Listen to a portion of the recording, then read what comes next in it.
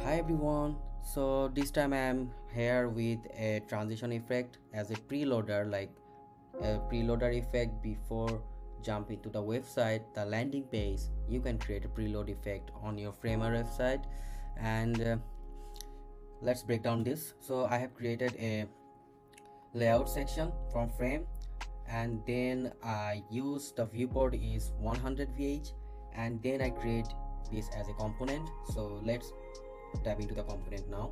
So this is our components for each file. So I have put here something like this one. There are some information I have, so let's talk about the first one, like the text and everything.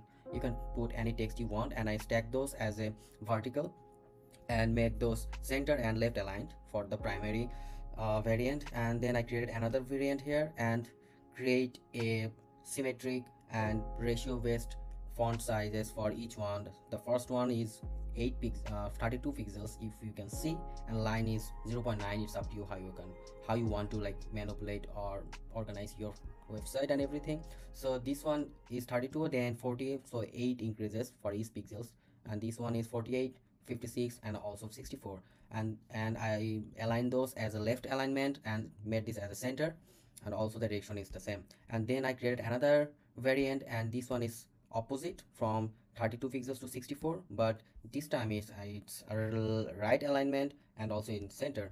So this one is the next variant is I put all the text and everything in 48 pixels for all and made those all center alignment. So you can do that by yourself. And then I created another variant and made the whole things a little bit blank, and the rest of the content is here, like this one and this one and this one. So I unhide those, or like I hide those, and for the all variants except the 6 for those navigation and this one.